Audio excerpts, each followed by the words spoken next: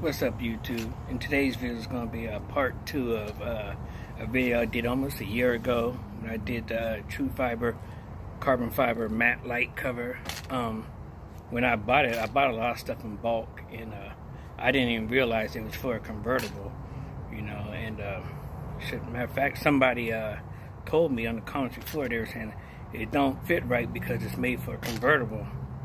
So I was like, what the hell? So I looked it up, and sure enough, it was made for a convertible. So in this video right here, you're going to see me try to attempt to make it work for a regular GT or whatever. Alright, hope you enjoy the video. This 50 go. I told you to not drink and drive. Alright, so here's the update on my my Trufiber map light cover. If you remember before in the previous video, like I said, this was all filled in, had a little gap where you hit the switch up for the top and down for the top. And so what I did was I cut the square, made the thing a little bit bigger to fit over this. Because if you look in there, there is like some kind of microphone or something in there. I don't know if that has to do with the Bluetooth or that anti-noise, whatever, like some cars have right there. So you don't want to really block that.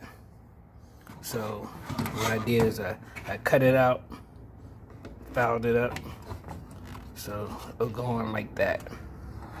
And then I even cut the little part for the airbag light, the passenger airbag light. Alright, let's put this bad boy back in the car and see how it looks. Alright, what I'm going to do is just wipe it down with some alcohol to get all the dirt and all the other stuff off of it.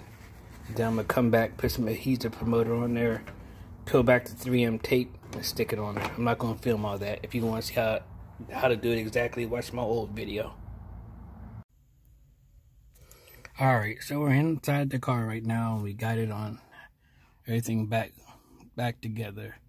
And now you can see a little bit better how it's going to look in the car. So, like I said, all the lights and everything worked like they're supposed to. That wasn't a problem last time neither. But the problem was, like I said, this was all covered up right here. It had a little strip for the switch for the convertible top. And it didn't have this airbag light. So, that's all I did. It will work like I had it before. But this way, you know, just did a little custom stuff. So now, like I said, if you can see where the key's at, you can see the airbag light. And whatever this little thing down here was, it's not blocked up. So sometimes if you want something to work, you gotta do some custom stuff. But anyway, there you have it. Alright, so there you have it, to follow up to my Trufiber carbon fiber map light. See, it's just certain things like that make you think, why don't Trufiber make one for the convertible and want to just make one for just the regular cars? I mean, it's not that hard to do, and people are going to buy them anyway. I understand that that convertible piece, the whole part up there, and the 8 pillars are all carbon fiber, so I understand why they do it for that. But I think they should make them for regular S197s too. You know. Just my 2 cents, but oh well. Hope you enjoyed that video. Make sure you like, subscribe, and comment.